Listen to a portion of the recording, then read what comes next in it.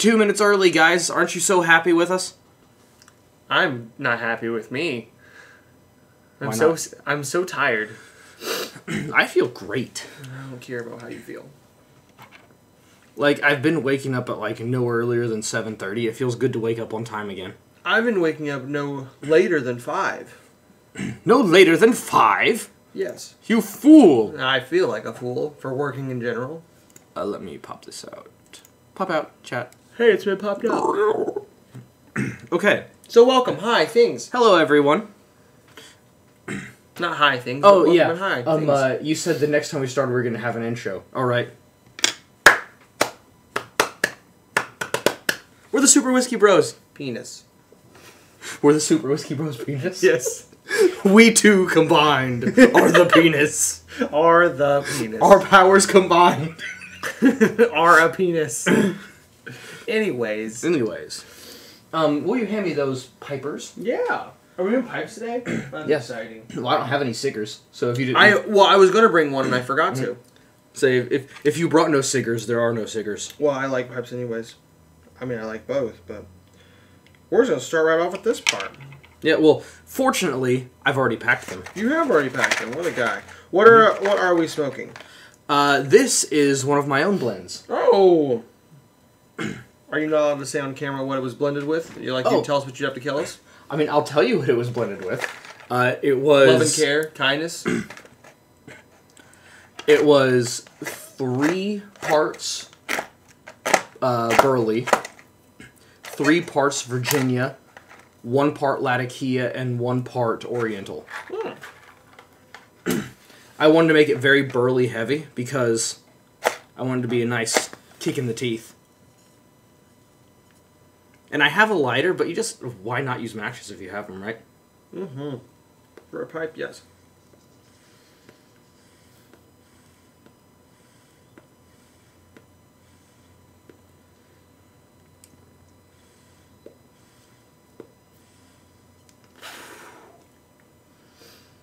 I just set that there.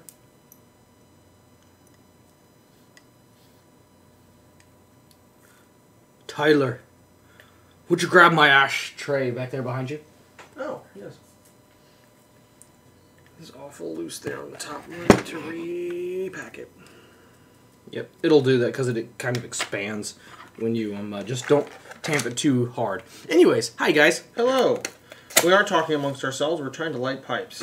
Yes, because everyone... Why do you keep switching to top chat? I want you to be on live chat, you idiot. Thanks again, YouTube. You useless douche. YouTube as an entity is a useless douche. Ladies, imagine using a douche and then it was useless. That's YouTube. So you mean a literal useless douche? I do. That's what YouTube You didn't is. toast that very much, did you? Not very well.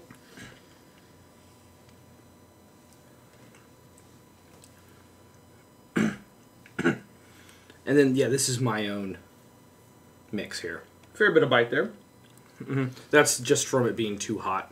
It in of itself isn't very bitey, being in English. It wasn't the heat. The first bit was a real bite. No, I meant from you got the tobacco too hot. The first bit is almost always bitey. I thought you literally meant No, not fire in my face. yeah, not you were pulling in too much heat. You were making the tobacco a bit too hot, and It's not the worst thing you've accused me of, but it's at the top 5.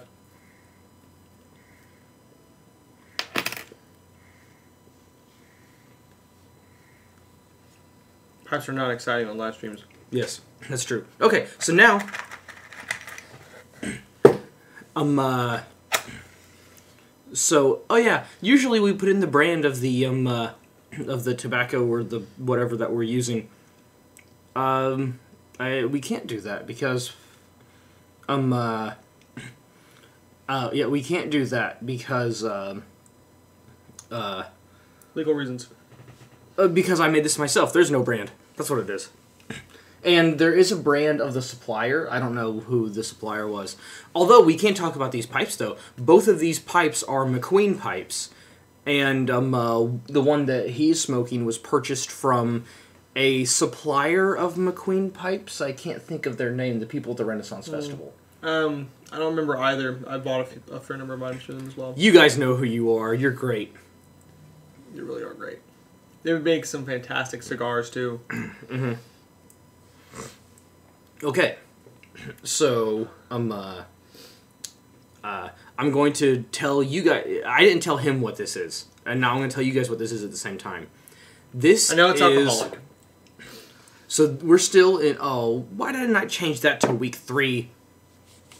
You did earlier when you reset it. You forgot to do it again. Week 3. Now save. There we go. So this is Aberfeldy week 3. And so this is going to be Aberfeldy. This is an invention that I made. So it's, as you can see from it being in an old-fashioned glass, it's an old-fashioned. But I make my old-fashions a little bit differently than most people. Instead of using like 4 dashes of Angostura bitters. New fashions, if you will. So instead of using 4 dashes of Angostura bitters, I use 2 dashes of Angostura bitters and 3 dashes of orange bitters. Mm. And oftentimes people will muddle an orange into an old-fashioned. My using the orange bitters is kind of a substitute for that because I don't have any oranges. I just muddle oranges for fun nights on a Tuesday. I muddle more oranges by 10 a.m. than most people do by noon. By 10 a.m. I hated that. Thank you. But I just stoked this real fast. Dude, I'm stoked to watch you stoke this. You're just gonna have to relight it. It's okay. Yeah, it's too far gone. So, I'm really bad at keeping pipes lit. Honestly. Ow!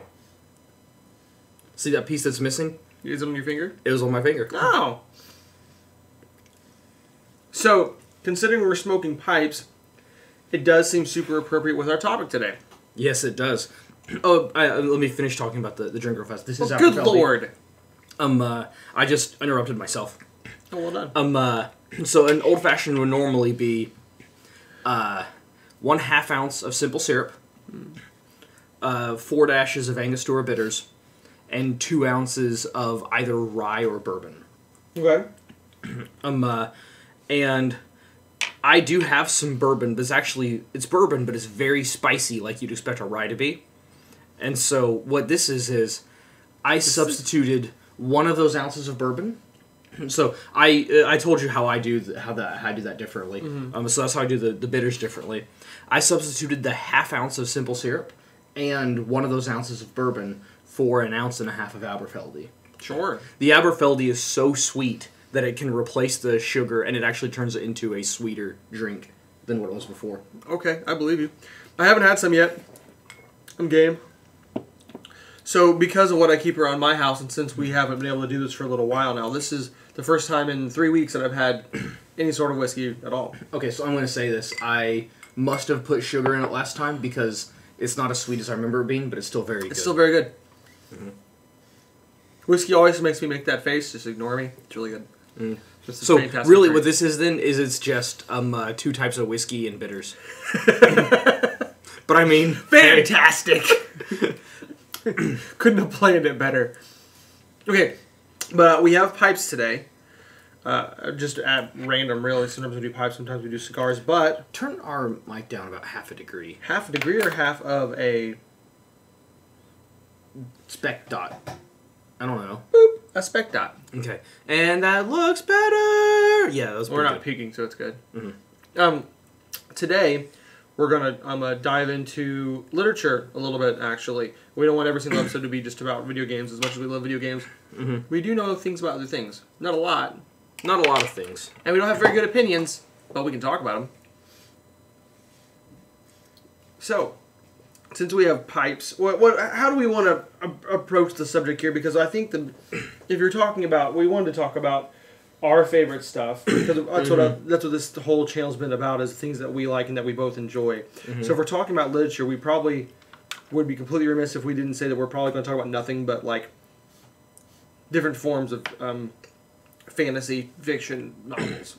Yeah, pretty much. In many, many different forms, but still.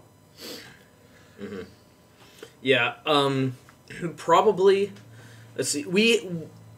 He and I do have some a few authors that not are from everyone, but between the two of us are unique to one or the other.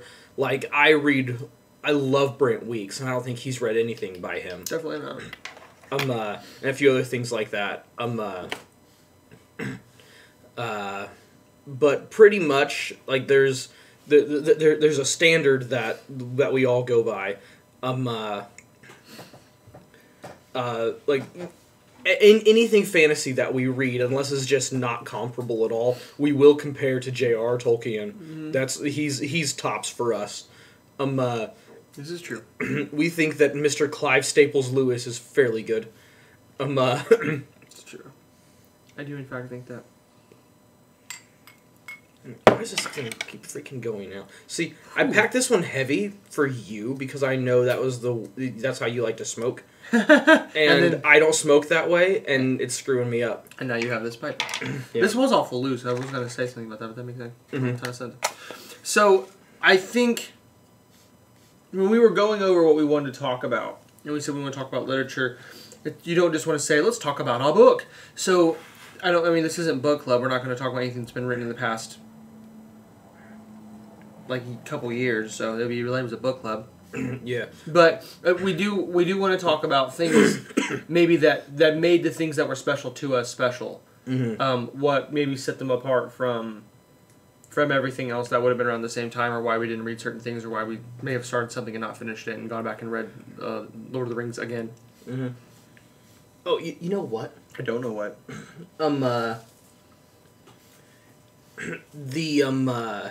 There's one person that you and I both enjoy thoroughly that is usually not fantasy. I can think of one book that's historical fantasy. But most of his books are just, even for his era, they were historical fiction. And that's not something, we'd be remiss if we didn't at least at some point. Nah, we can't just because of what we're talking about. Yes. Because we talk about what makes a good mythos and stuff, and there's not really any mythos to this guy. You can say his name at this point. But we would be remiss if we didn't both at least say, I love Robert Louis Stevenson. I love Robert Louis Stevenson. I do. What a guy. What a very alive man. Yeah, he's definitely hasn't perished 100 years ago or more. Possibly more. We do love Robert Louis Stevenson, but the thing that we're wanting to dive into today is what kind of separates... Whenever you're writing a book that's fiction, obviously it can be really anything. But when you're writing a book that's fantasy fiction, you kind of have to create something. Even if you just borrow it from a bunch of other people, you still end up making it your own. And there's just so many different people that have done it so many different ways. Some of it is garbage, and some of it's just like, again, we're talking about J.R.R. Tolkien, is like the pinnacle for that type of topic. So, for instance, if you're talking about like high fantasy, which is what you consider like elves, dragons, all that kind of stuff, I don't think anyone would say there's someone more adept than J.R.R. Tolkien. He's kind of he is the standard. I would say, but why is he the standard? Lord of the Rings is the perfect example of fantasy, just because like it's exactly on the borderline between high and low fantasy. It's like, sometimes like, this is definitely high fantasy. Other times it's just like, yeah, not everyone's human, but this is pretty much a low fantasy. Yeah, I mean, that's a thing I liked about Game of Thrones, was way more low fantasy than high fantasy. But when they dropped high fantasy in, it was like, oh yeah, I forgot, there's magic and dragons. Like, they did that really, really well, I think. He, whatever. But he, not they. Apparently. For the most part, they did okay. Overall, B minus. Speaking of he, this is off topic for a second, but yes, 100%. You've seen it? Oh, okay. It's only like what, 20 seconds long, and I've watched Vadi's like 15-minute video about the 20 seconds. Of course, he did that. We're talking about it's called Elden Ring. Is that what Elden it's called? Ring.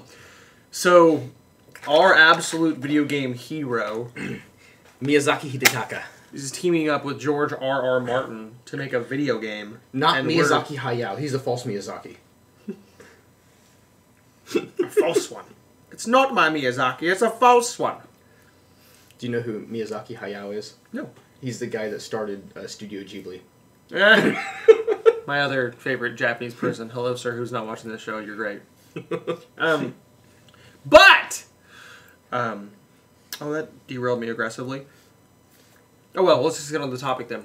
When you write something that's high fantasy in particular, not that we have to just talk about high fantasy, but when you write something that's high fantasy in particular, let's define that term real quick. High fantasy would be if you're writing a work of fiction, but like there's lots of non-human, non-normal, non-earthly elements. Yeah. You can just throw a book back 500 years with swords and spears and call it high fantasy. That's low fantasy. Yeah. So like anything that doesn't happen in our world is fantasy, or anything that changes how our world works is fantasy. Yes. So whereas fiction could be written inside of our own realm, inside of our own time, and use our own histories, but when you start meddling with that, it becomes low fantasy. If you're meddling with it lightly. If you're meddling with it, and so now so anything that takes place on another world is fantasy, unless it's a book about the moon landing. Well, anything that takes place in another universe, I'll put it that way, is fantasy. Well, since the moon landing happened in a studio in California, clearly that's not the same. Obviously, it's gonna be fantasy. If you have lots of things that are impossible in our world, magic, dragons, which both of those are debatable.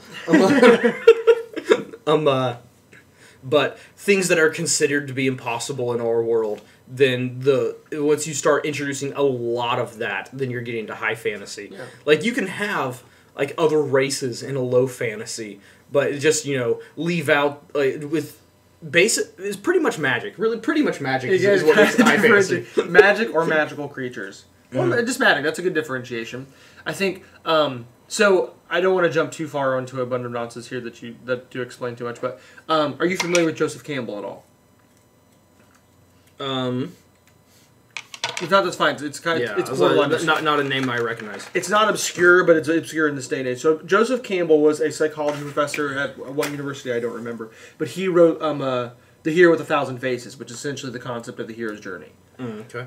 So Joseph Campbell would essentially argue that all the different phases of the hero's journey can occur completely inside of our own world and our own natural stuff. Of just going to the grocery store, you could encounter the entire hero's journey, and it's a super interesting read if you guys like psych sort of readings that are really insightful to how different cultures work and how our culture works with storytelling. It's really great. Hero with 1,000 Faces is one of the best books of all time. Just read it. But there's something about creating an actual whole world for your story or hero's journey to take place in that seems to be attractive to everyone. And the real thing, the main thing that we had to give a big introduction to get to what we're talking about, but the main thing that we wanted to bring up and talk about was what makes a really good mythos? What makes a world believable and useful and makes you want to be immersive in it? So, for instance, people who write books and the entire purpose of the book is to introduce you to this other world almost always suck. Almost always. You have to find a seamless way to have the world exist, and then you write your really good story inside of it. Mm-hmm. Yeah, that's that's a big thing. I would say, for me, the most important thing for a good mythos is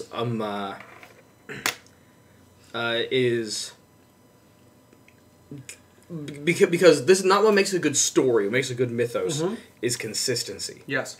Because if you're sitting there and you say, okay, you have it, you define at the beginning of your book, you're talking about how your world works.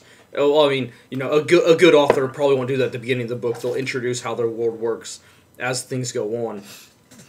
But then, they introduce magic, and they start kind of defining the rules for magic. Magic is one of the biggest ones that it becomes inconsistent in a lot of books. It's very easy to get off track with that. Very easy. You say, magic does this and this and this. And then later on you say, it also does this because I need it to do that right now. And they're like, wait a minute, no, that wasn't defined. That goes beyond the rules of magic that you set out before. And that doesn't ruin a good book, but it kind of breaks you out of it for a second. It makes you not feel as immersed if something's just going to constantly change whenever the heck you want it to be changed. And it's different than when you're using it as a story element to find out that, this can be done because of this. We've discovered new things. then it'd be different if you did that as opposed to like a different magic showing up and be like, everything is different. That would be really unimmersive. Let's see. I can't think of right off the top of my head a bad example of magic. I can.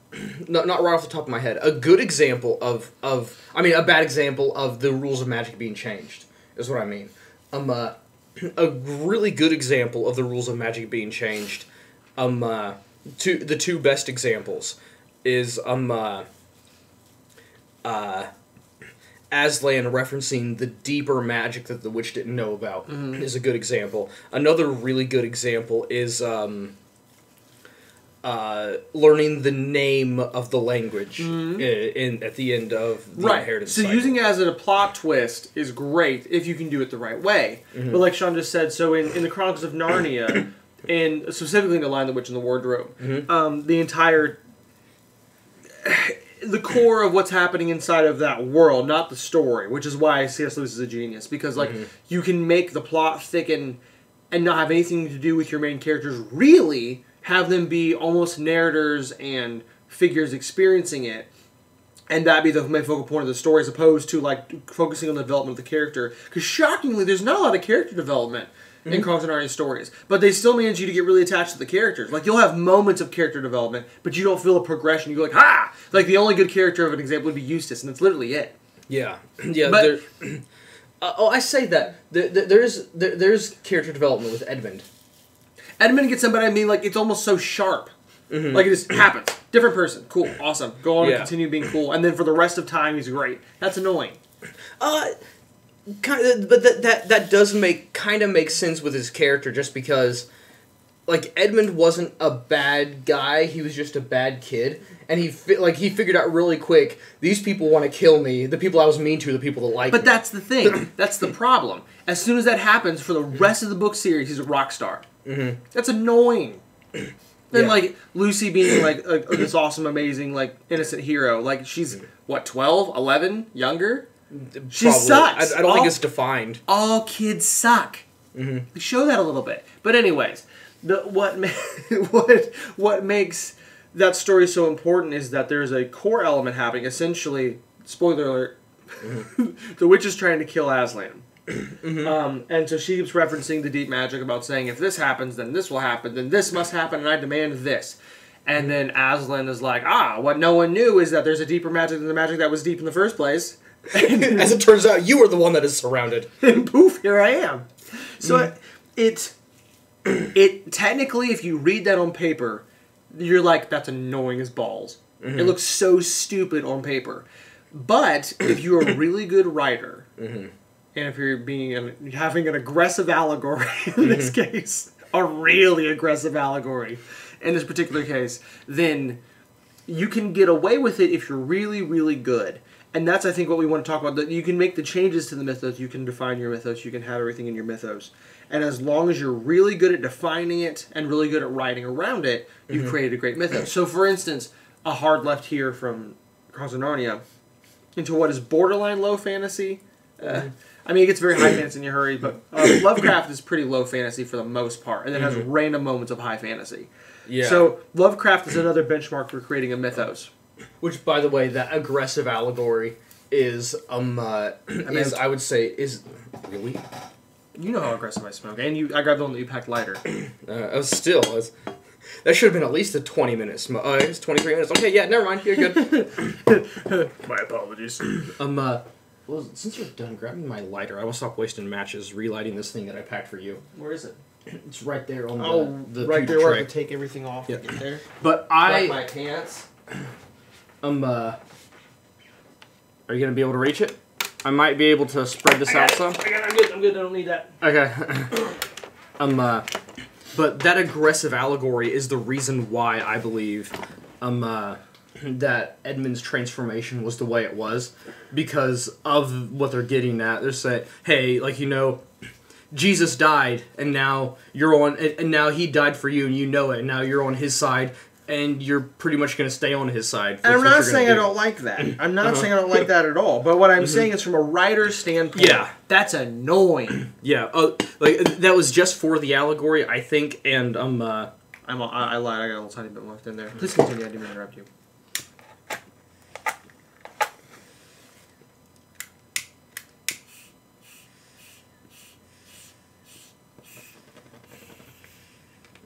Ooh, it's at the bottom. Ooh.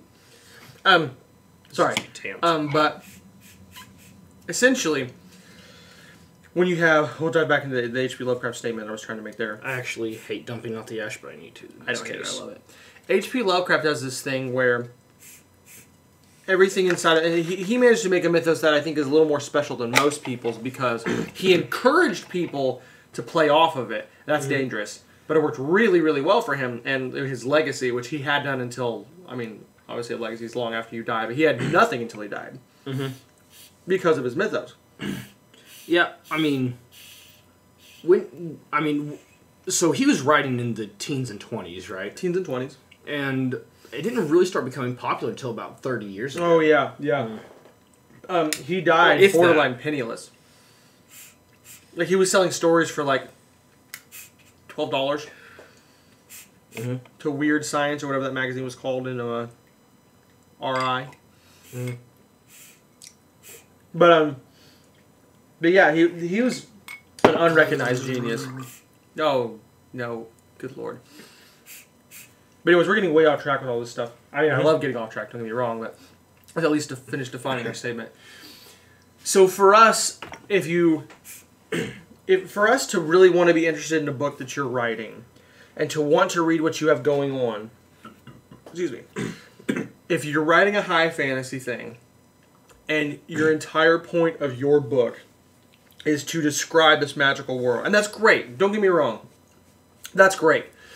I love that that's a thing that you're doing. Keep doing that thing. But if you're writing a story, you have to find ways to establish that mythos continually throughout it. You can't take an entire book and be like, we're going to talk about this thing. You can't do that and not make it drag. Because no one wants to read that. Everyone wants to discover it.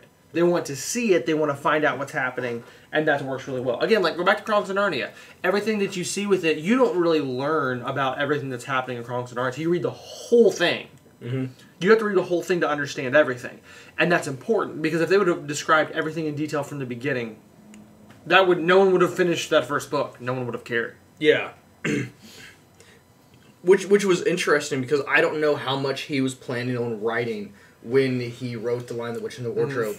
And it's cool that he set it up that way just because, like, everything that he wrote, a lot of it seemed like an afterthought. Like, especially, like The Magician's Nephew was the next to last book he wrote.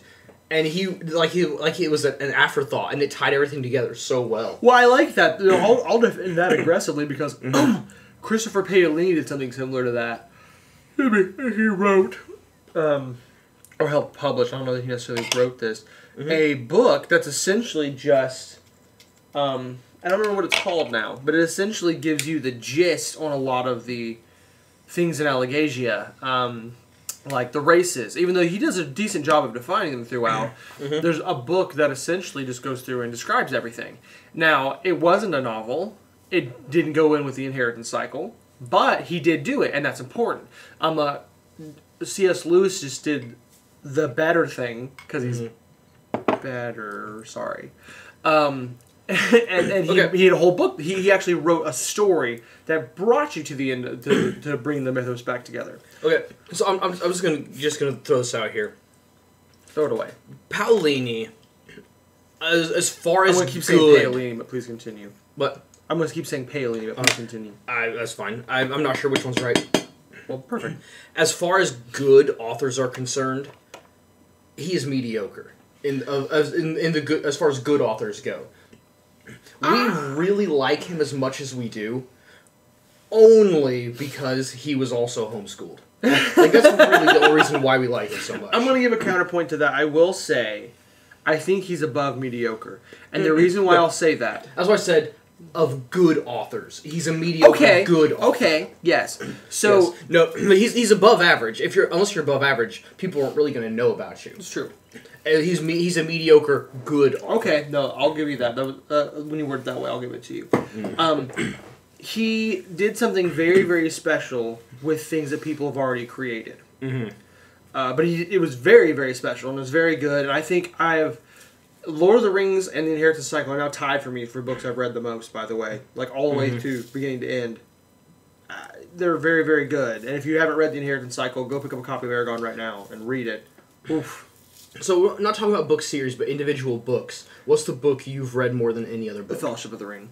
Book I've read more than anything... I take that back. I've read The Hobbit more times than I've read The Fellowship of the Ring. The book I've read more than any other book is Romans. That isn't... Okay. But yeah, probably... You can read it 12 times in a day. Probably the either the Fellowship of the Ring or Romans. The reason why this doesn't count... No, I didn't mean to say Romans, I meant to say The Hobbit. I was thinking... So... You said it again. I've said it! Or The Hobbit. The Hobbit, because if I had to pick a single piece of literature that's my favorite book of all time, I'd go for The Hobbit. And not because it's necessarily better than anything else J.R.R. Tolkien's written or anything else anyone's written. You can read the whole thing in a weekend, really. Mm-hmm. If you're dedicate time to reading, you can read The Hobbit in a weekend.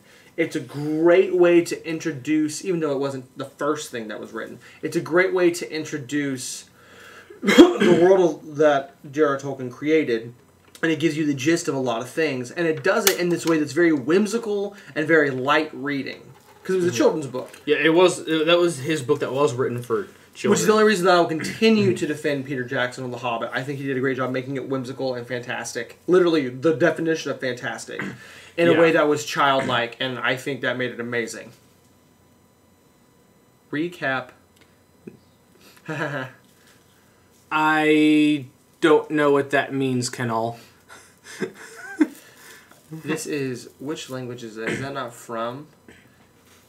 I don't know. Oh, there we go. Do I plan a military coup? No, Yes. I do not. I not anytime soon. Well, not that we're going to tell you about. Mm-hmm. That would be cheating. Tamp this. Tamp it. So, but back to the mythos thing.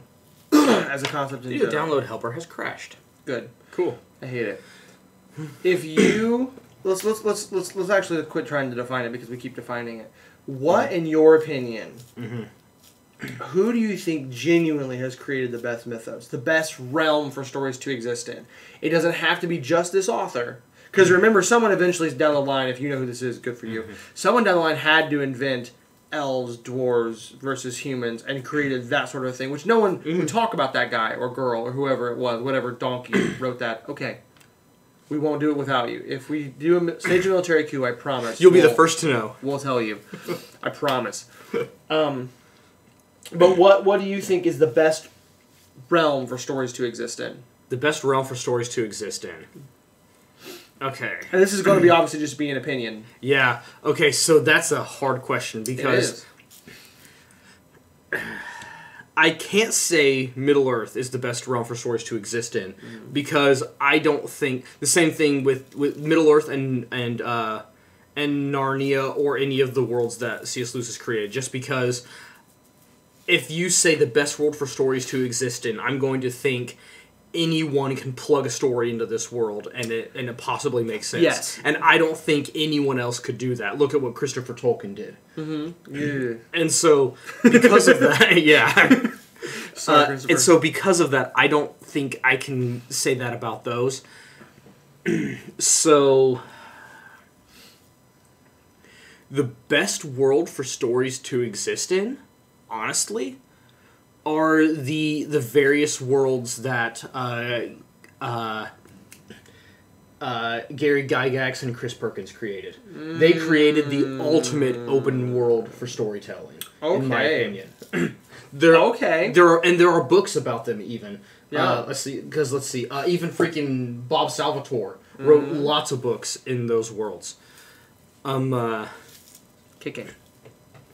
Just don't add too many K's, so there might be a problem. Yeah, you get above 2 and below 4. That's a problem. It's a different thing. 5 is right out. 5 is right out.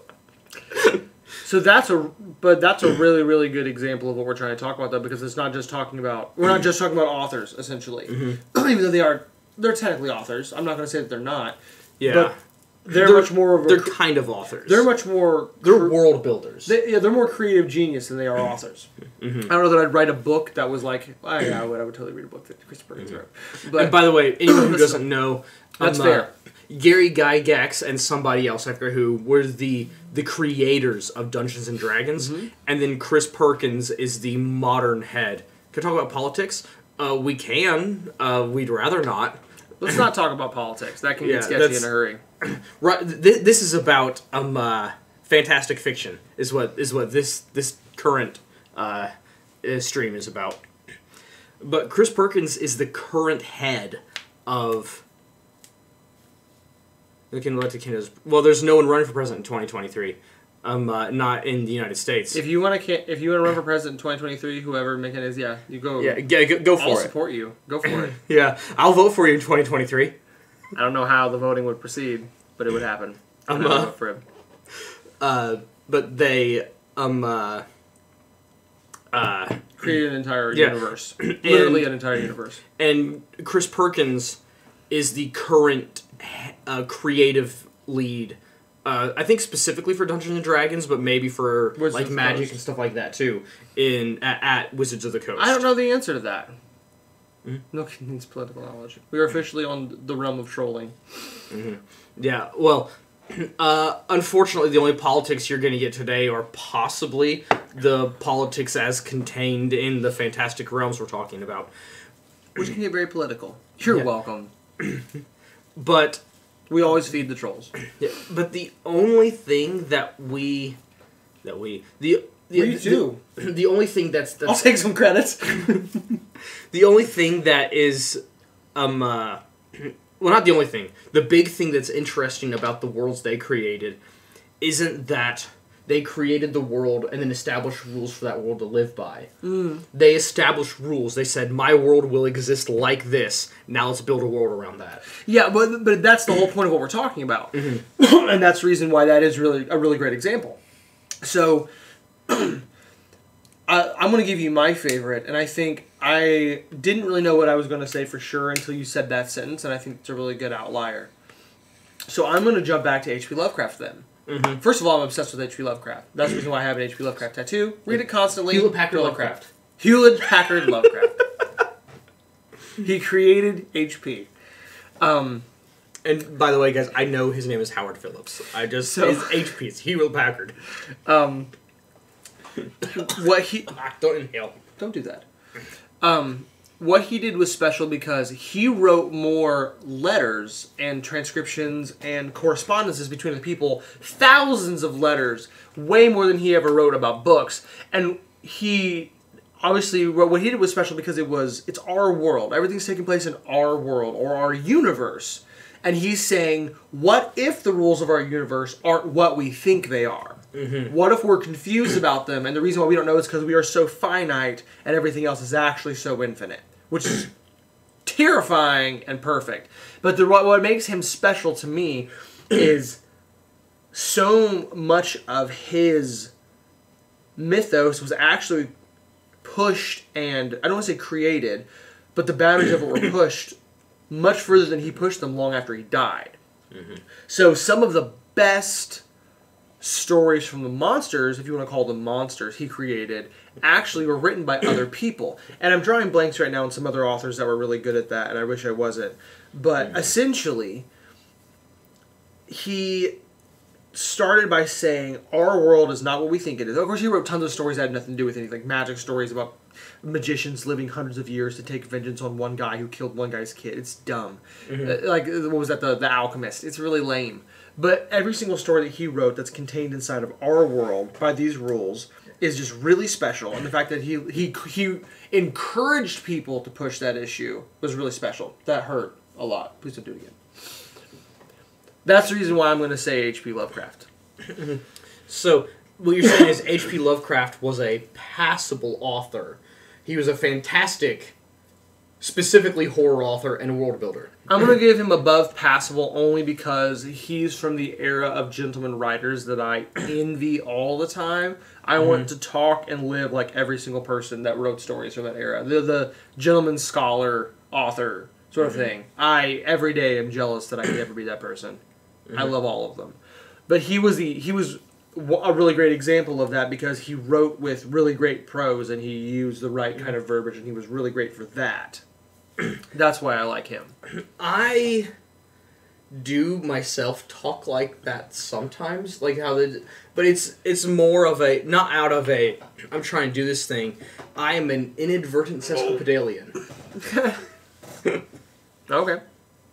Otherwise known as an autist. Autist. He's autistic. No, I don't draw that well. He's really garbage. For the reason why I want to say he's above passable is because he still manages to make you very scared with what he's writing. He does a good job. Mm-hmm. And if you ever want an example of how good he is at what he did really, and this isn't even his best story, and I would never recommend this as the first story you read from H.P. Lovecraft ever, but if you want an example of how good he is at making you go, holy cow, our world is a giant cesspool of monsters. Mm-hmm. Mountains of Madness. I did. I messed up. Mountains of Madness. Mm-hmm. He literally takes the history of the world, stands it on its head, and shows why the history of the world is actually for all the elder beings and all these old ones and old gods and everything. And it's terrifying because he outlines it perfectly, describes it perfectly, makes you go, holy crap, this is actually what's happening. And then he gives you a little bit of a taste of those monsters and then writes a whole bunch of other stories about those monsters. But the Mountains of Madness was essentially his way of saying, here's how it really all happened. Here's the history of these two things, this set of stuff. So what would you recommend as an introduction? As an introduction? Mm-hmm. That's a good question. Mm-hmm. So if I want to say an introduction to H.P. Lovecraft, if you're okay with your first one being a little bit of reading, mm-hmm. I do really think that it's worth grabbing a few things that will give you the idea of his style. So obviously Call of Cthulhu is a layup, but it's really good. Mm-hmm. It's not terribly long.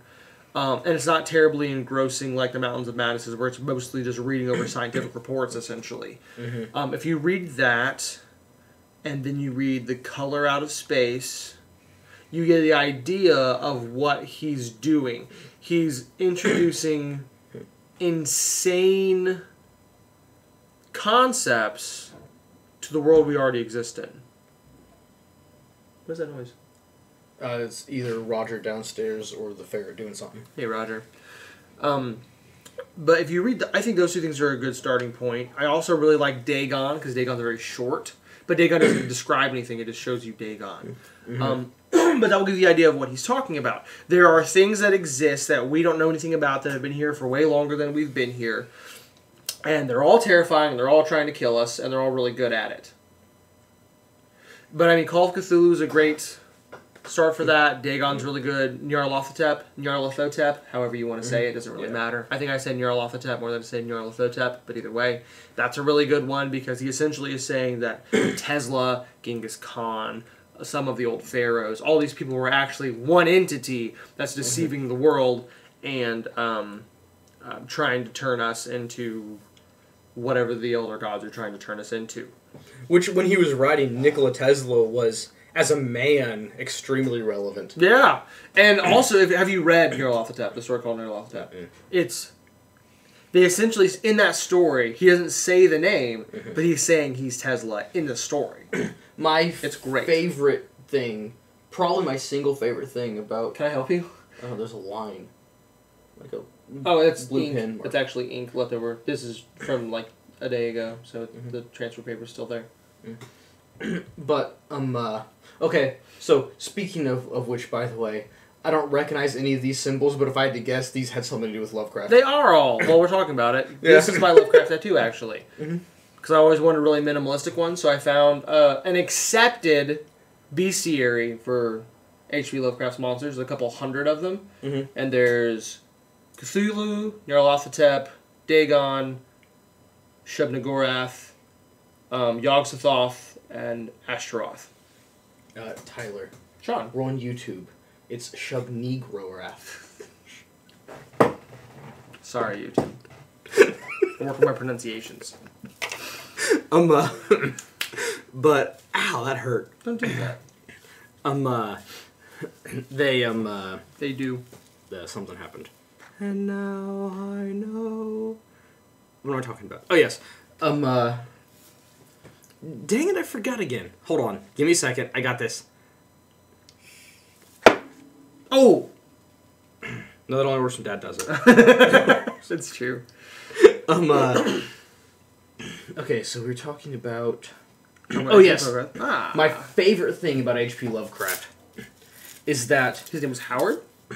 Whether or not he pulls the names directly, a lot of his names, so many of his names are influenced by old gods or old cultures and things like that. That way, because the reason why I like that is because they're it makes it so much more real. Like Dagon, the old Philistine god. Yeah. Nyarlathotep. I don't know if that actually was anything, but that's an extremely Egyptian name. Yeah. And so and so it make it seem like people were knowing about or worshiping these gods for thousands of years, and I love it. Yeah, it's super immersive that way. So like that specifically, again, either Nyarlathotep or Nyarlathotep, either way, the origin of him showing himself to man, he is technically a he, as far as these entities can be. He tends to show himself as a man. The first showing is in ancient Egyptian times.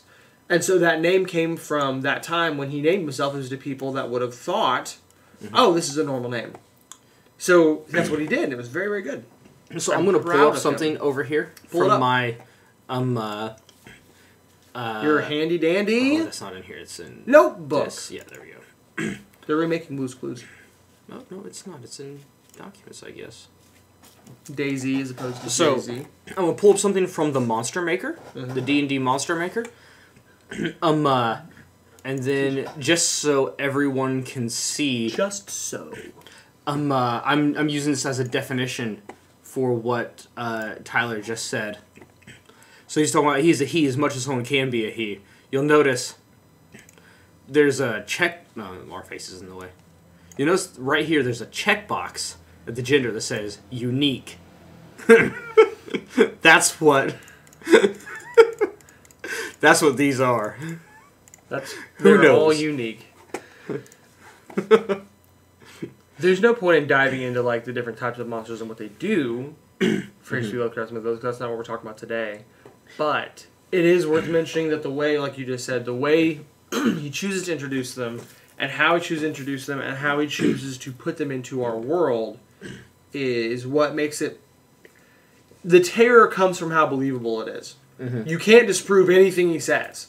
Mm-hmm. Not really. Mm-hmm. Yeah, granted, it's pulled out of his butt, but I mean, you can't go, wow, that actually makes a fair bit of sense. And he's like, prove me wrong. Yeah, you're right, I can't really prove you wrong. Mm-hmm. And he ties it in with world events and different things that happened, and it's pretty fantastic. And he even lets it sit inside of our world. Like, it even sets on the East Coast, like it's in Massachusetts, Rhode Island area. Like, he has, a lot of it exists there. Yeah. Oh, speaking of which, the books I would recommend as of course you've read more Lovecraft than I have, but the books I'd recommend as the introduction to Lovecraft, just because I think they're very easy reading, and they don't get deep into, neither of them get deep into the mythos that as far as I know. Both of them are extremely shallow in the mythos, but both of them give really go into the cerebral aspects, the cosmic terror, of what Lovecraft is. And so the first two books I would recommend, I think neither are books, I think they're both short stories, but I think he wrote pretty much short stories mostly, almost entirely. Is The Shadow over Innsmouth, and the other one that is almost exactly the same as Shadow over Innsmouth but never actually takes place on Innsmouth. I'm trying to think of, like, it's the same thing. There's one guy and he's trying to find out about something, so he travels here, talks to these people, and eventually slowly goes mad himself. Which I guess is the premise for a lot of his... Yeah, for most of them, one guy that tries to learn and goes mad. But I can't think of the name of it. We listened to the audiobook of it last time we went down to Oklahoma. Let's really quickly look at this, because I'm going to know... You go to the table of contents, see if I recognize the name of it. There's my hours from work from forever ago. Very nice. The Tomb, Dagon, Reverend Samuel Johnson, Spirit, Hilarious, Beyond the Wall of Sleep, Memory, Old Bugs, Transition, German Right Ship, Jim became a star. Not any of these. Mm-hmm. I said not any of these. Set follows from beyond. Jarl Othotep. Jarl Othotep. Fiction House. The music of Eric Zahn's really good. I do read that. It's only 7 pages These long. are all at least decent. Oh yeah. Oh yeah. The Hound, the Lurking Fear, the Rest in the Walls, the Untamable, the Festival, the Shunned House, the Word of Red Hook, Key, in the Vault, the Descendant, Cooler, the Call of Cthulhu, Pickman's Model, the Silver Key. It's not the horror at Red Hook, is it? Could be. Because that actually does happen in that. It takes place in some houses. This guy, essentially commits a sacrifice to himself and his wife that he marries so he can go into the underrealm and stop the end of the world from happening. No, there's a policeman. Okay, so I remembered a little bit more of it, and now I'll tell you a bit more thing. A whole lot of what this guy does is not so much physically doing it, but he has a whole lot of correspondence with the professors. Whisper in Darkness. Okay. So, Whisper in Darkness is where there's a gentleman who is a scholar. He's talking to someone. A gentleman and a scholar. Gentleman and a scholar. He's talking to someone on the East Coast who's seen this thing called the Maya or the Migo. The Migo. Mm-hmm. And they're little crawly spider type things. Mm-hmm. And they eventually take this guy over and put his brain in a jar, and the guy comes back and discovers it and all that kind of stuff. Probably Whisper in Darkness is pretty brain popular. In a jar. Brain in a jar. 4 years next week. Oh crap! I got rid of the chat. Bye, chat. There it is. Another good one is Dreams of the Witch House. You might have actually read that one, but it's a little bit different. But it's still just chats from Kano, so... Kano. Keep running for president, buddy, in 2023. I'm going to translate what he said real fast. We're just going to go to... I feel like this could have very well been from one of the books we were talking about, because he immediately started trolling when we didn't understand it. This was an aggressive on trolling. Oh, well. Okay, so it says it's Turkish, which then like Kanal, it could be Turkish, but Google doesn't understand the Turkish. I don't think it's Turkish. Translation verified by Translate Community. That means the same thing. Yeah. So it might be a name? I have no idea. Oh well. We'll figure it out. Well. So let's talk about we've dove into H.P. Lovecraft and Let's talk about that. Let's talk about that. Okay. Let's talk about what makes another one really, really good that's completely different than H.P. Lovecraft. Because H.P. Lovecraft made his things real by making them believable in our world and making us think while we're reading the book, this could happen to me next frickin' week. Mm-hmm. That's what made him good, but it also made him terrifying. He was horror specifically. Still high fantasy. Lo-fi fantasy. Lo-fi fantasy. Lo-fi fantasy. Well, it was like the 30s. Low-high fantasy. But it was all inside of our world. Let's talk specifically about one that's completely outside of ours. That's in a novel. So you said D&D essentially, and I said H.P. Lovecraft. But if we're talking about the world, this concept of a world that's been written about 1 million times, with all of these other magical beings and magic, who's doing this best? And we already know the answer to this, but let's talk about why. Okay. Who did this best? I should say. Oh, we're talking about mine now? Is that what you said? Whoever's. Okay. I didn't know if you were talking... You know, I'm going to say this. There's one person who did very good at making a consistent world and kept with their rules and stayed very good with their high fantasy novel. Mm-hmm. And I was actually impressed with not only how fairly well written it was, how true it stayed to its own mythos, and also how comical this book was. Have you ever read The Hidden Evil, written by Aaron Moberly? I saw that coming. It's been many a year since I've read it. I think I only read that in the draft stage, actually, if I remember correctly. I proofread that book. I did as well, and I will go ahead and give it a thumbs up. I'm not going to lie. I don't know where you would tell people to find that at. I don't think it's findable. Yeah, it's not findable. She only had one book published, and it wasn't that one. It was not that one.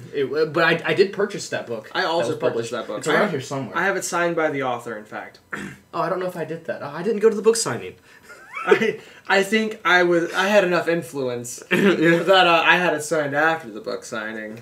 You know, I was the primary consultant on that book. I've heard. Not on that one, not the one that was published, on The Hidden Evil. I was the primary consultant on that book. So, in case you're curious, our sister Erin was written several books, actually. She's quite good. Yeah, we're not saying because she's our sister, but she's quite good. She is. No, actually, we're mean enough to that sister that if we thought it sucked, we'd let her know, and we'd let you know. But no, she's quite good. She's written several. The Hidden Evil is one that, again, we're talking about mythos. Why the heck not? It's inside of a fantastic world, a fantasy world, and it does a really good job of not being totally focal on trying to describe the world that's inside of. So which is the boundaries that we're giving this right now. Nothing was technically created as far as a mythos, but characters were created and a world was created. So, in a way, a minor version of a mythos. Which, by the way, the main character in that book, going back to Chris Perkins, the main character in that book is named Talandrith, who is named after the main character of my favorite trilogy in the Dragonlance world. Okay. And by the way, I did get this. I did this confirmed from Chris Perkins himself. I asked him, and he told me. He told me. The land of Kryn, where Dragonlance takes place, is an official D&D setting. Okay, I didn't know that. The only Dragonlance, because they're all trilogies, aren't they? I mean, 90% of them are trilogies. A lot of them are, but so many are trilogies. There are a lot of single books. I've read one that was like 8 books. I mean, there's hundreds of books set in the Dragonlance. I'm proud of all of you, by the way, and I wish that you all wouldn't have done what you did, because I feel like you all could have gone further in your career if you didn't just write a Dragonlance book. Just because it was you were just another. People don't remember authors is the problem, and you think Dragonlance, and no one remembers the names of Dragonlance books except for you autist. Let's see, my favorite.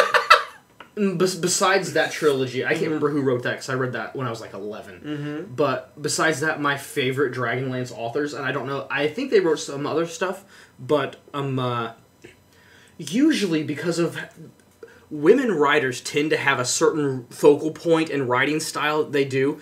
And here's proof that's not true 100% of the time, but just generally speaking, I don't like women authors. But these women... Should I scoot away from you when you say this next sentence?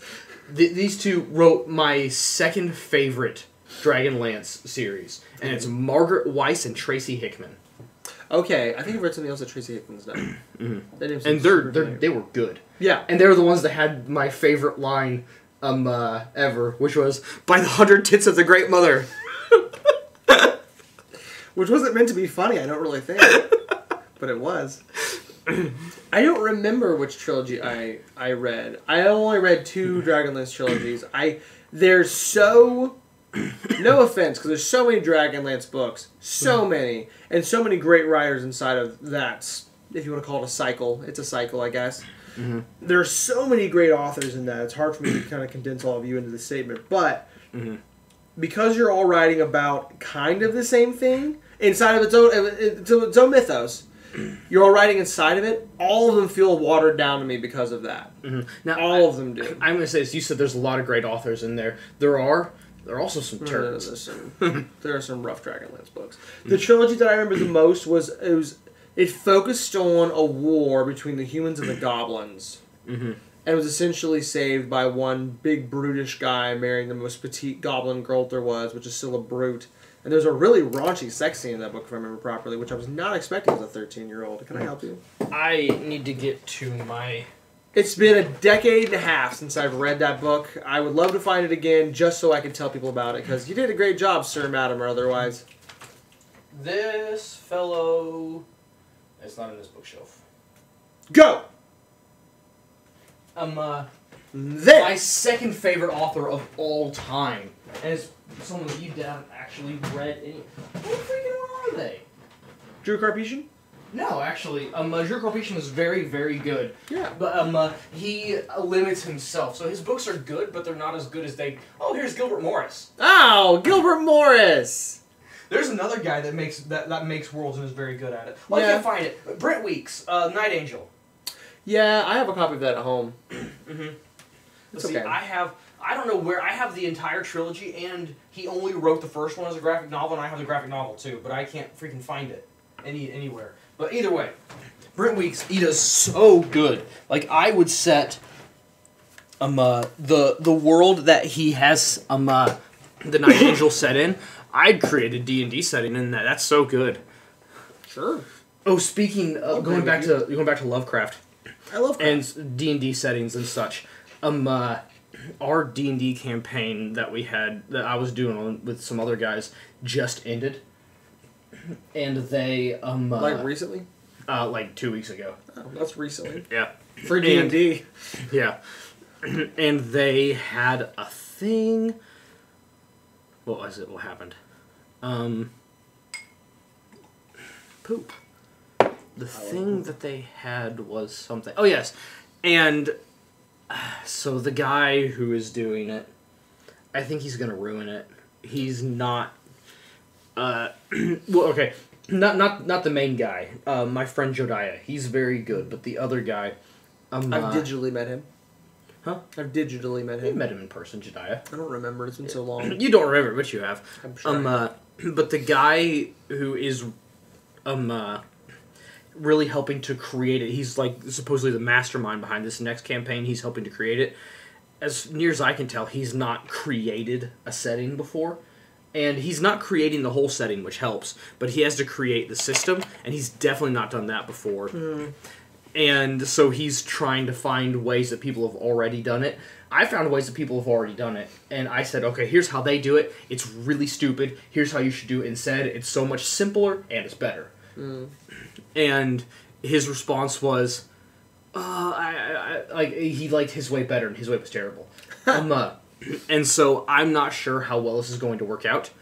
But I am at least going to try to take part in it, and we'll see how it goes. But it's probably going to be... It could very well be awful. And that is... He is making a... and it has the potential to be good. They're making a D&D campaign with a few tweaks to the rules to match this. And it's going to be set in Yharnam.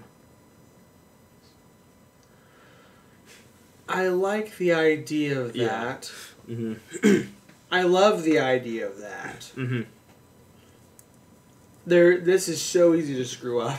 Yeah. So, for the uninitiated, Yharnam is an area, a space, a city? It's a city, yeah. And the world of Yharnam. It's not going to actually probably be in Yharnam. It's going to be that world. So, essentially, this is Bloodborne, one of the greatest video games ever made. It's in my top 5, I don't know where. Maybe number 1, honestly. But it's in my top 5.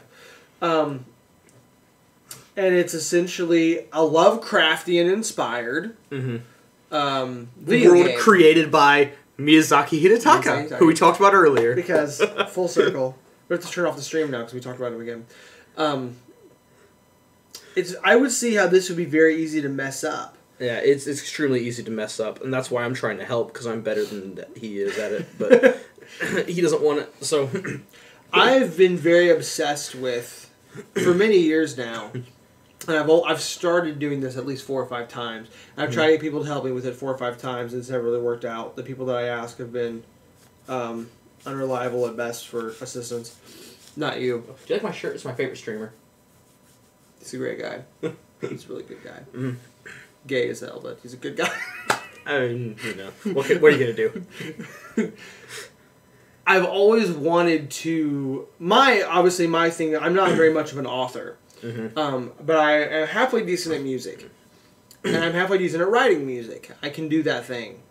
I've always wanted to create an entire concept. And by that I mean the mythos, to a degree. It's always going to be borrowed from my fantasy. Characters, realms. I want to write all the music for it, and I want to do all the art stuff for it. And I've had the music working on it for a very long time. Just because I don't want to finish it until I have someone who would help me with writing. And I kept having... Well, the author that we talked about earlier, our sister, kept backing out of it a whole lot. Kept being very non-committal about it. Shocker. And I've always wanted to create that entire concept, entire realm, because for me, what I like about something, or when you, especially in a novel or in a story or in a world you're creating, what I've always really thought was important was to find other things that you can create along with it that makes it more immersive. So, for instance, there's a if you were to have just a book, nothing but this book, there are no pictures, there are no illustrations, there are no nothing. That's fine. But how much more immersive would it be if you had art to go with it, and music to go with it, and things that go with it, a community that you could discuss it with, like online actively as it's being created. That, I think, would be the pinnacle of doing a mythos. That's the pinnacle of where it could be. Introducing all the different mediums together to push it further. And that's been a lifelong obsession with mine that I've just never been able to work with the right people, unfortunately. But that, I think, would be the greatest thing, to be able to have everything immersed. So if you think about J.R.R. Tolkien, for instance, he did some illustrations. He did a couple, but he didn't do like all the stuff that Alan Lee did for him. Essentially, I say for him. He did all that artistry. He made that stuff, and then if you go towards the movies, you have more illustrations, and then you have music because Howard Shore is a god among men, and all this stuff is great. But he didn't create it. He didn't have people sitting around him going, "As I'm writing this book, this is the way that we're supposed to be portraying emotion, so write the music this way, and here's what these characters look like, so draw them this way." That's never happened on a grand scale. I think that'd be cool. Yeah. Oh, and by the way, there are, going back to the portrayal of the Lord of the Rings, going back to the portrayal of the Lord of the Rings, and you said you were defending how Peter Jackson did it because of certain things. I like the whimsy of The Hobbit. It's very whimsical. I do like that. But I'll tell you the thing that I don't like about The Hobbit is it's made clear in the books that goblins and orcs are the same thing, and they made them two strangely, horribly different creatures in The Hobbit. That's the one thing that I didn't like. I think I'm still okay with it because it needed to be. You needed to have the trip to Goblin Town and the introduction of the ring, essentially, be even more whimsical than normal. So that way, when you had this ridiculous escape, because in the book it's like, and they left. Well, you can't just say "and they left" in a movie. You have to show how they left. You have to make an insane scene about it. So if the goblins were whimsical and weird and goofy, you can make this ridiculous escape more believable from a writer perspective. Now, when you walk back out, the orcs look bamf, and they look like they could kill you. The goblins look like they're going to kill you because there's a billion of them, and they look like they would be squeak toys otherwise. Yeah. It's flawless. I love that. Well, see, I think that could easily be pulled off because one thing that they didn't include in there is that sunlight is, with the exception of the Uruk-hai who were bred with half men, so they were able to do so, sunlight was excruciatingly painful for orcs. And so they took off running, they were chased out of the mountain, but they left at daytime. So they could not follow them because they couldn't handle it. And also there's the scene where they actually when they go to Rivendell, where Gandalf is essentially tricking them to go to Rivendell in the movie. That entire scene takes place in daylight, and they're being chased by orcs into Rivendell. Yeah. It's an oversight that I'm willing to accept because there's something about changing a book into a movie adaptation that you have to change character development. You have to. And you have to change the way some of the story happens. And you have to change the progress and the pacing of the story. The pacing of a book is shockingly different from a movie. That's the reason why it's hard. It's easy to do a shot-for-shot remake of a book, but the pacing does not work for movies. You're going to end up with a Sundance film, and no one wants to watch it because Sundance films are terrible. Yeah. So that's the problem. You have to change the pacing, and they had to change Thorin's character. Intrinsically, what drives him, what makes him different, what his hatreds and fears are. And when you do that, you have to create this other world that demands that you do certain different things. So I was okay with it.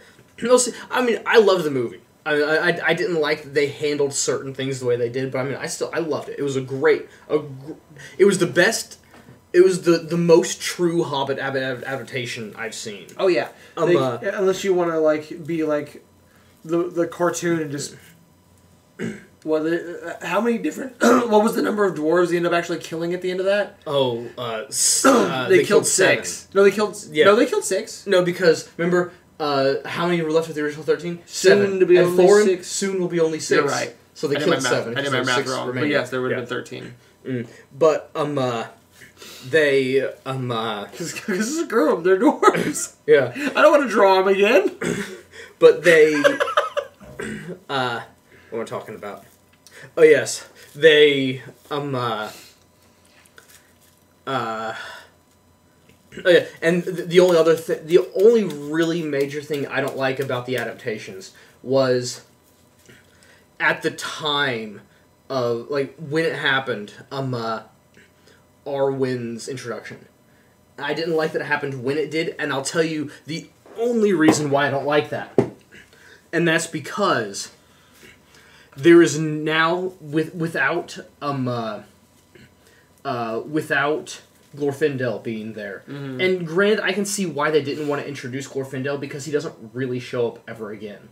And so I can see why they didn't want to do that in the movie, like, just to have a... He technically does, but not in The Hobbit. No, I'm talking about... I'm going back to Lord of the Rings. Sorry. Okay, sure. That's why I said the Arwen's introduction. I don't think Arwen is ever in The Hobbit. I think she has, like, a cameo. In the extended version, which I'm watching. But yeah, in the Lord of the Rings, I can see why they didn't put Glorfindel there and they made it be Arwen instead, because he's pretty much just there, and then he's in Rivendell and he doesn't do much else. Sure. And so I can see why they didn't want to bring in another actor just for that. But I don't know. They could have done something. Like, they could have put him in Lothlorien, and they could have had him be the one to die instead of Haldir. Make it a much better conflict. So show, because Aragorn wasn't really friends with Haldir, and they had to force a friendship in the movie. In like 12 minutes. Died, yeah, and so they could have introduced Glorfindel and have him. Have gone to Lorien and then bring the troops from there, and that would have made more story sense. And have him come back to Helm's Deep, because the elves never showed up to Helm's Deep. Just letting you guys know, that didn't actually happen in the books. But do it that way, they could have introduced Glorfindel and could have done it that way. That would have been cool, and it would have been, and then they could have done it that way. And the reason why I would have liked it if they would have done that is because by removing Glorfindel, now they kind of showed somewhat the power of the elves by having Arwen do the falls instead of Elrond and Gandalf doing it. Yeah. Not the falls. I'm talking the falls of Rauras. I meant the River Bruin. Yeah. And by doing that, but the thing is, though, they had the ring race advancing on Arwen, and then that's when she did take him out. If they would have left Glorfindel in there, they would have showed one, in my opinion, the coolest scene from the book. It was even just glossed over in the book, but it was still the coolest scene ever. And that is Glorfindel, after Elrond started the water, Glorfindel chased the ring race into the water because they were afraid of him. Mm-hmm. Because that's the power of an elf lord, is the ring race were afraid of him. See, yeah, but the thing about the movies, how... In a book, excuse me, you can establish a hierarchy of power much differently than you can in a movie. So, for instance, you can read a book and figure out, regular people, a few people that are stronger than regular people, the ring race, elves are probably right below them, an elf lord, the Maiar, and then you're going on and on and on and on, and you can stomach all that and digest it in a book. In a movie, that's hard to pull off. Well, see, so they showed two Maiars being equal, Gandalf and the Balrog, but then they went down and showed a lesser being, the Nazgul, as being stronger than a Maiar when he broke Gandalf's staff. Exactly, they have to change. They changed the rules in the movie. That's true, but that's the whole point. The whole point is you have to have the hierarchy of power be different because, it adds tension in some way. So, for instance. You've got, if you would have had Glorfindel take these people that we are running from, freaking out about, they're all going to kill us, we barely got away from them, and he's just like, yeah. Like, then who are they for the rest of the film? We know for a fact there are 5 people that can just walk up and be like, meh! Like, why do we care about them anymore? So all the tension's gone from those characters. They have to keep using the Nazgul as beings of terror all the time. And why would we be scared to move? We just saw this guy kick their butts, like, aggressively. Like, why do we care about them ever again? Yeah. It ruins all the tension for that character. But then they show then they show the oldest elf, Galadriel, and so she having the power of an elf lord, and then other Maiar and then another, so elf lord Elrond, one Maiar Saruman, and then Maiar, not Maiar, and then another elf lord. So 2 elf lords and 1 Maiar destroying the ring wraiths in The Hobbit, and then her just like kicking Sauron's butt. So like they acknowledge the power of the elf lords in The Hobbit, but then they think about it. But then we watch The Hobbit and say, oh, they acknowledge the power of the elf lords here. So what were they doing later? And I'm going to explain to you one reason why, and this is the reason why I love The Hobbit movie adaptation so much. Here's the only reason why I'm okay with that. How many pages is in The Hobbit? Quick rough estimate. It doesn't have to be anywhere near close. 400. How many pages are in the Fellowship of the Ring? A little less than 400. They took the same amount of time to dive into The Hobbit as they did the trilogy of the Ring, or the sextuplet of the Ring, whatever. However you do it, yeah. They dove that deep into it that they had the ability to establish the pacing the way a book would, and that's why it's special. So you can't take the Fellowship of the Ring and make a 4-hour movie about it. But you can, but you have to make the sacrifices that you made already. In The Hobbit, they took the same length and made 12 hours about it. You can dive into some crap if you do that. And that's the reason why I'm okay with it. Because they came across, they literally came off more than a decade apart. Well, a decade apart. Almost exactly a decade away from the Lord of the Rings movies. Like, almost on the nose, actually. Pretty much. I can't think of the release dates. It was 2001, 2002, 2003, I think, for the... And I want to say 2003 to 2013 is probably really close, if we're being honest. Yeah. But either way, I think that they are allowed to make some of those things if you have that much time to explore it. But when you don't have that much time to explore it, you actually get a description of Glorfindel. You actually stop, Gandalf talks to Frodo, and you get to hear about Glorfindel. Briefly, but you do. You can't have that conversation in a movie. Like, people, again, you turn into a Sundance film. That's all Sundance films are. They're just like books that just people are just writing all the way out to where you just drive the point into the ground and you have to pretend to like them because you're an intellectual. That's it. That's what these movies would be. You have to cut some of that fat off, but when you cut that off, you have to make some sacrifices. Here's the reason why Peter Jackson is so great to me. He did it in a way that's still believable, plausible, and I accept it. Look at the way they butchered Aragorn. Yeah. That's not acceptable. You jacked it up. You cut off the pieces that ended up being very important later, and it literally ruined the rest of the movie series because of how badly you chopped the book up. Peter Jackson did it in a way that I still think is okay. Let's see, that's the thing with making the Aragorn movie. Like, there's so many moments in that movie. Like, I think a lot of things were portrayed wrong, but there's so many moments in the movie that, like, if you read the book first, there was nothing that they could have been absolutely nothing but just you read the books, F you. Yeah. And that's you can't make a movie that way. They made so many key mistakes. Like, he kills a Razak. In the first book. Yeah, just demolish them. They're dead. They're like the main reason for reading the first 150 pages of Brissinger. Like 3 books in. It's the most important thing. Granted, once he gets his power, he becomes who he is supposed to be. He demolishes them without much trouble. But that's the point of that was also the entire point at the end of Brissinger of introducing the new shade was just so you could say, hey, just to have that anime moment. Exactly. Say, hey, remember that guy that we spent the entire book trying to beat last time and you almost died fighting him? Yeah, you're just gonna rape him. Like, he's done. So that is another thing I'll give Christopher Paolini credit for, because no one else is doing this that we're talking about. Like Christopher Tolkien, obviously not him either. But J.R.R. Tolkien, C.S. Lewis, they don't do that. They might have a moment maybe, but there's this real hierarchy of the anime thing. So in anime, you have this. Here's a kid who's clearly special and strong. He's introduced to a world where he's not. But once he gets there, it's revealed that he actually is, and he can take on those things. That power attracts a power that beats him, and now we have a vicious cycle of, am I stronger? Am I not stronger? I became stronger. I'm stronger again. This guy's stronger than me. I have to get stronger. And then they throw in elements from the beginning that was like a huge problem, and you just destroy them. My favorite example of this is the worst thing in the world that happened to Bleach, the Bond Saga. Essentially, the Bond Saga comes half the way through the series, and Ichigo essentially has to be taken out because he's so overpowered at this point, he could wreck the entire crew of bad guys from this 32 episodes. Wreck them. So you have to, like, botch the story just to make it work. That's when you screw it up. He did that about the power. I don't think really I watched that particular saga. What, does he go on vacation or? He's not there for half of it, and then when he's there, Zabimaru thing that's inside of him, inebriates him and stops him. Like, not inebriates him. That's the wrong word. He gets him drunk.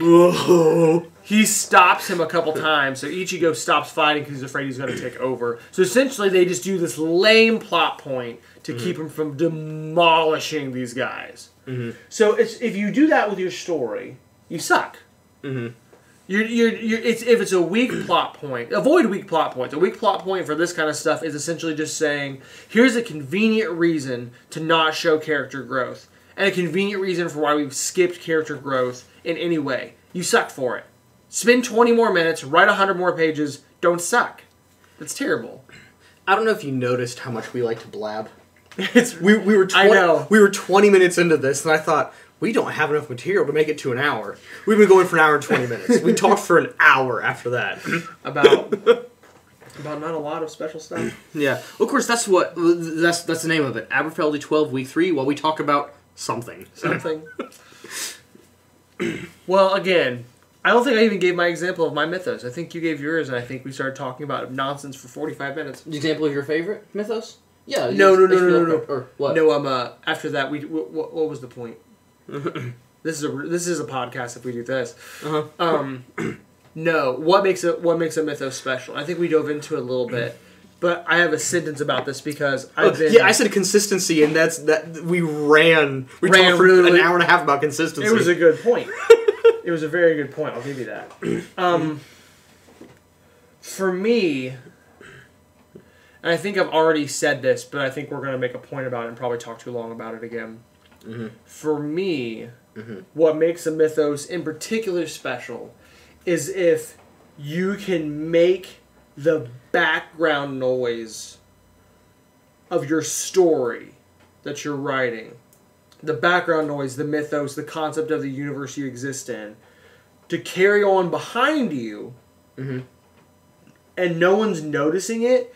You're accepting it like it's just happening, and you're not giving it a second thought. So to reiterate what that would actually mean, in Aragon, they come across history. You get to know about what's happening in the background with other races, what they're doing, how they're involved, and the way they're brought up. You just run with it and believe it like it's not a big deal. There are so many stories that you have to go back and go through this tedious drag through the mud moments to bring you up to speed with what's happening. And it kills your pacing. It kills the world you live in. It kills your mythos. It kills everything because you're just loading exposition. That's the real thing. Exposition. Proper or not proper exposition. What are we doing? I'm just typing stuff in. Oh, okay. But yeah, honestly, exposition. If you can't add exposition the right way, you suck. You just suck. It's not hard to do. It's really not. Just don't suck. Christopher Paolini had moments where he was so close to being terrible, but he introduced it in just the right way that it made you hold on. So, for instance, he goes to, what's the place when he goes to the home of all the dwarves when he has the big problem with all the different tribes and the magic tribe tries to kill him? It was Farthendur. Farthendur. So Aragon goes to Farthendur. Which, by the way, what came first? And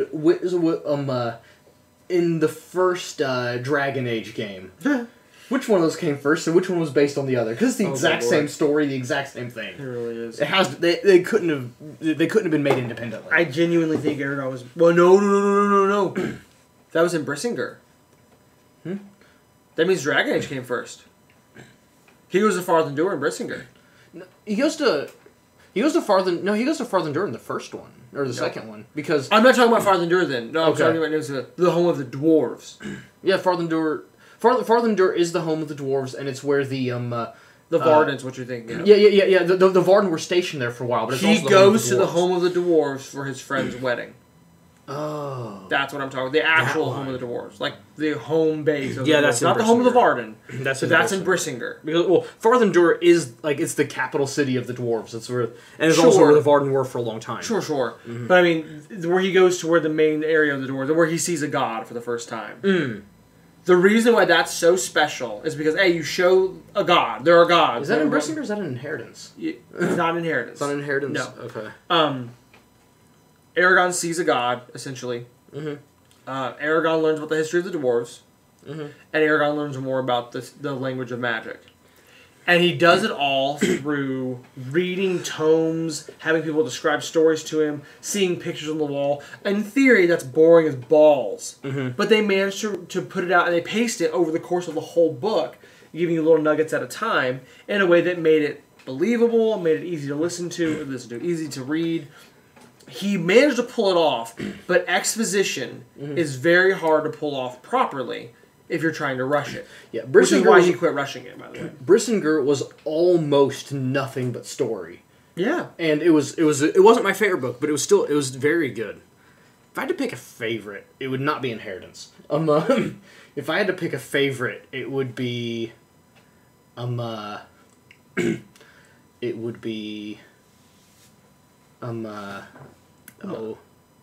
probably Eldest. Eldest is a good pick because you get a lot of Roran story. Mm-hmm. And it's nice to see that you have other characters who aren't magically endowed superhumans doing cool stuff. It's the politics. It's the politics of the book. That's what makes Game of Thrones so great. Honestly, the politics of Game of Thrones is what makes Game of Thrones good. Yeah. It's done and ended terribly, but what made it good for the most part. Mm-hmm. That's what made it good. And Eldest was all about the politics of everything. The politics of the Varden for Aragorn, the politics of how small government entities, innocuous communes, all these sorts of things work through these two different people. Because it's Aragorn learning how to fight, learning how the Varden works, and Roran learning to lead and how learning a small group of people works. And it's very political in that vague sense. So you should have stayed on. We're talking about politics now. Mm-hmm. Thanks, Canal. K-anal. K-anal. So no head. It's what makes Eldest the most impressive of the books, but not my favorite. So, going back to Inheritance, and the reason why I said it is not my favorite. There's something very particular about that. Changing the rules. So he kind of changed the rules in order to defeat Galbatorix, but he changed the rules in a way that you knew was going to happen. It was led up to that, so you knew. So there was an okay changing of the rules when they discovered the name of the ancient language and were able to change how magic worked. Like that was that made perfect sense. I don't want to stop you. I don't want to interrupt you, but I will say the reason why that's useful and good, and the reason why I'm okay with them doing the changing of the rules, is because technically Galbatorix had it the whole time. Yes, yeah, that changing of the rules made sense. That's not the changing of the rules that I was upset with. Let's continue. After they changed the rules, now they had the ability to change the rules. And a person using the established rules said, by the way, Aragorn, you're going to do this thing, I've prophesied it. But now they have the ability to change the rules. And they said, oh yeah, you said I had to do this thing. I guess I gotta do it now. There's no way around it. Even though I am all-powerful and have the ability to change the rules, I can't stop it. So this is what ruined Star Wars. Let's just be honest. Let's be honest about what really ruined Star Wars. Episode 3 really ruined Star Wars. And I know we both love this movie. We both really love it. But Star Wars 3 was essentially, okay, everyone has to be in places for Star Wars Episode 4. How do we get them there? Go! And that's all that it was. No, what really ruined Star Wars was Episode 8. Oh. That's what really ruined Star Wars. Hold on. That's what ruined the good series of Star Wars. The ones that we talk about and don't hate. Episode 3 ruined Star Wars because what you just said. In the first book, Angela prophesies over Aragon and says this is what's going to happen. And he became his own self-fulfilling prophecy. I hate that. It's like, well, we said it has to happen, so it's going to happen. What would have been cooler? With him just saying, Yoda's in the house. Do it. Hey, Rory, how's it going? Rory. No, I hate doing this to you, man. You always show up like 2 minutes before we have to get off. I love that you bring up Yoda right as we finish talking about Star Wars. It's perfect timing. And I know you're in Central Time, aren't you? So I mean, it's even earlier for you. But yeah, I wish we could do it at a better time. It's just this is the only time that works out for us. It's true. But yeah. Like, as I said before, like, he's the manager for a Fortune 500 company, and you make it sound like it's that important. Yeah, and it's hard to work around his schedule. He just wants to say that I suck, and it's very true. Yeah, yes. He does suck. But that was the last part of that point. Was really just if you have the ability to do whatever you want, to write whatever you want, to make the story however you want. Why would you put yourself in a box? Star Wars 3 put itself in a box. Inheritance put itself in a box. They just left it there. Yeah, I think it's, like 167 on the so, 500 so list? It's not quite as important as he's making it sound.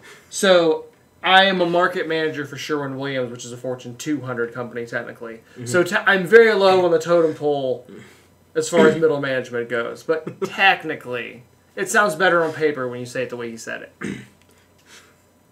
I mean, I thought it was like you're pretty much the GM of a retail location for Fortune 200 is better than Fortune 500. I always do whatever I want whenever I want. Rory, same. Rory, go write us a book, please, because you're gonna do it better than apparently Palin you did. Yeah, you ruined getting to that book. We're complaining about we start off talking about what makes a good book. And then we went on to how Paolini made good books, and then we were complaining about how he ruined his books in the end.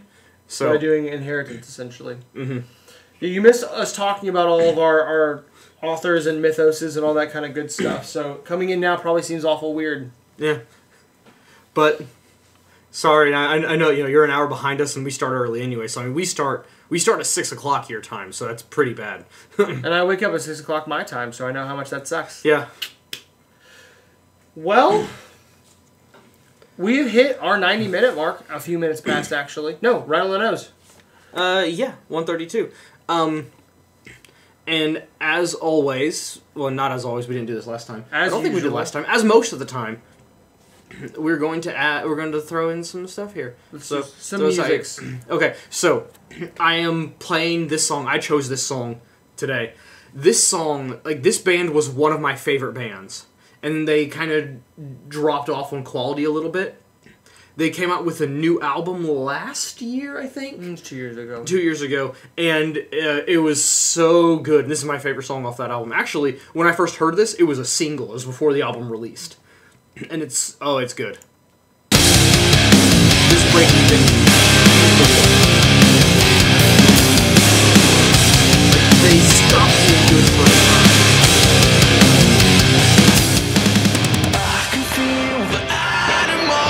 They stopped being good for a time, and now they're so good again. Crawl inside my soul.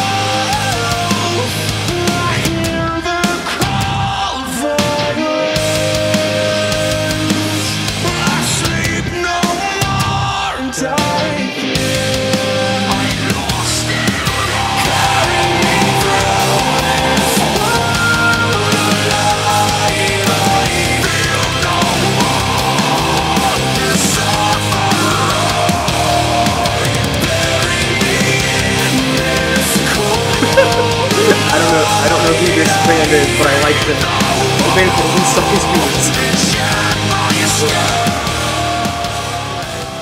Okay, so peaking there, no matter what level you have this at, it's going to show it's peaking because it's peaking on the way in.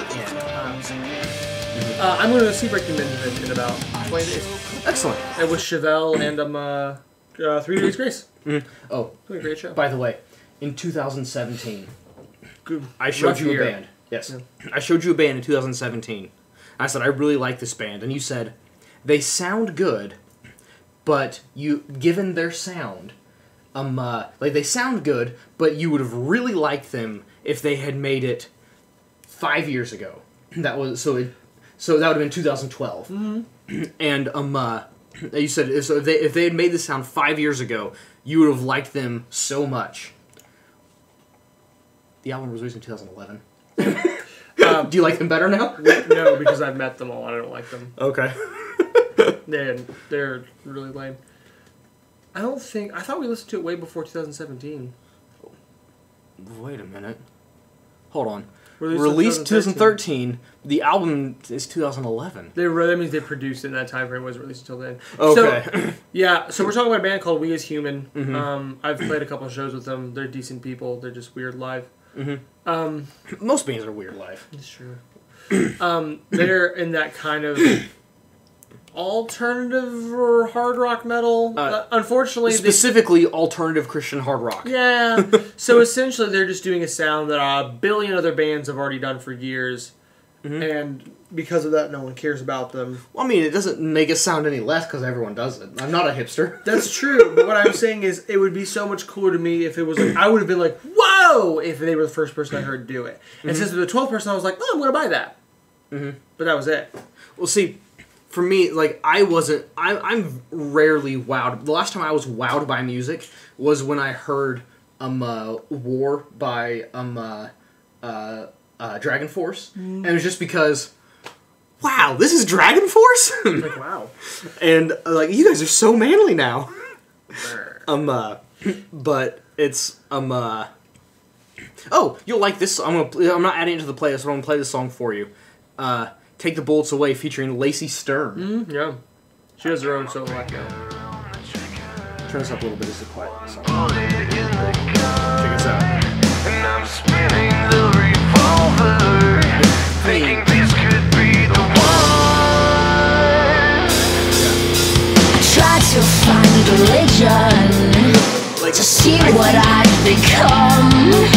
I was ruined by the world, but I blamed it on the sun. Am I worthless? Am I filthy? Am I too far gone for the remedy? That exists. Are you talking about Dragon's Milk beer? And there's a cigar like You're talking about the stout, I'm assuming? The Holland Brewery stout? Yeah. No, I'm not a fan of bourbon barrel aged beers. That one's good. And that one, and that's why I'm not a huge fan of Dragon's Milk, because it still has that sour taste from the bourbon barrels. But it is, I'd try a cigar of it, but definitely. I feel like you also would have to make it. I love that he was just like, Dragon's Milk cigar. Well, that's all you need to say. That's a sentence in and of itself. What else do you need to say? Dragon's Milk cigar. It's like saying buffalo 8 times. Actually, I don't know if you weren't here early enough to see it, but we actually did pipes today. We normally do cigars if we can, but today was pipe day. And you'll be happy to know that what we smoked was my own blend. And it was fantastic. I didn't comment on it. We should have commented on how good it was. It was really good. We got so engrossed in our topic for once, I did that. Yeah. I'll shoot you the info in the cigar. Please do. I appreciate it. We will purchase some. Yeah. Does YouTube still support private messaging? Did they ever? They used to at one point. Yeah. Pipes. Yes, sir.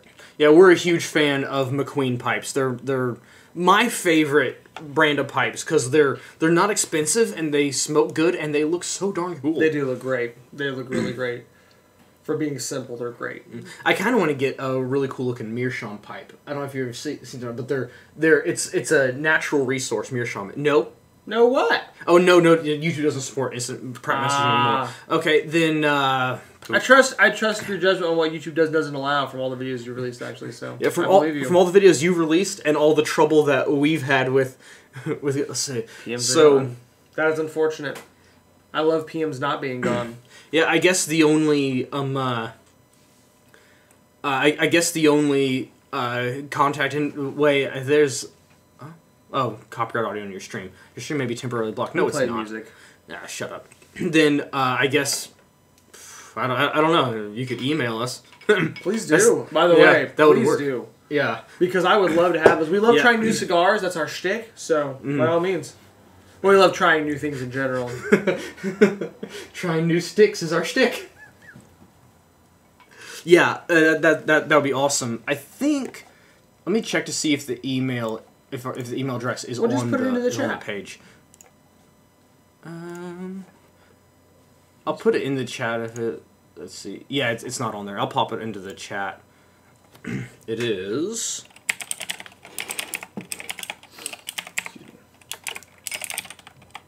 It's a very original email address. Yeah, please do, if you don't mind, sir.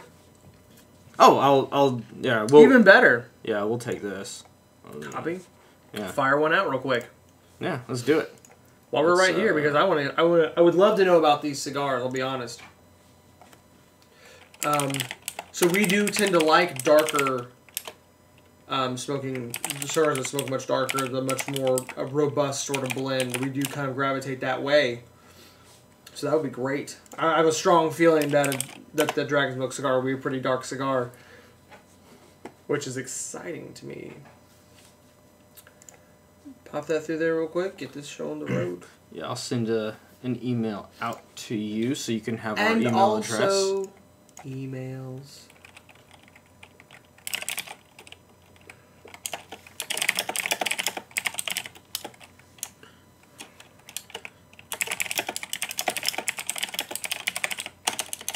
Wiki. Wiki. All right. Just hit the send button. Hit it. You do not have to address it. Roy, we sent one your way. We appreciate you. We'd love to get this info, and we'd love to try them. And we will try them, because we're those guys. We're just crazy like that. We're that boy. Oh, I didn't see it. I haven't been doing No. much on YouTube at all lately. Let's pull it up now. 'Cause I would love we're- to see that, actually. Oh, right there. Shout outs to my sub 2 channels with update. I'll assume it's that one. Turn it. My subscribe to Yep. channels. What a guy. I thought You're today just would be awesome. They're a super whiskey wonderful bros. opportunity We appreciate you, to man. Thank you. acknowledge and recognize I'll watch this in its entirety afterwards. After this, Definitely. because it would be kind of weird just have audio playing while we're talking and stuff. But yeah, we will. I 100%. I'm going to be getting on here and checking this video out. You're talking about his But I link am going to go description ahead for and this click one, too. like on it though. What? So we need to go ahead and get a link to his in the description as well. Oh yeah, For sure. 100%. To the page. Yes. so we'll 100%. just Go here. Oh no. Yeah, that's going to go into the video description. Okay. We appreciate that, man. We appreciate you. But we've been This is our longest video yet, an hour 42. We've been rambling for forever. You know, I think everyone does. I think Well, everyone see, hates the sound of their voice. that's on the tape, thing. Rory. Not only do I hate the sound of my voice on recording, but the thing we're doing, our voices are being fed straight back to us.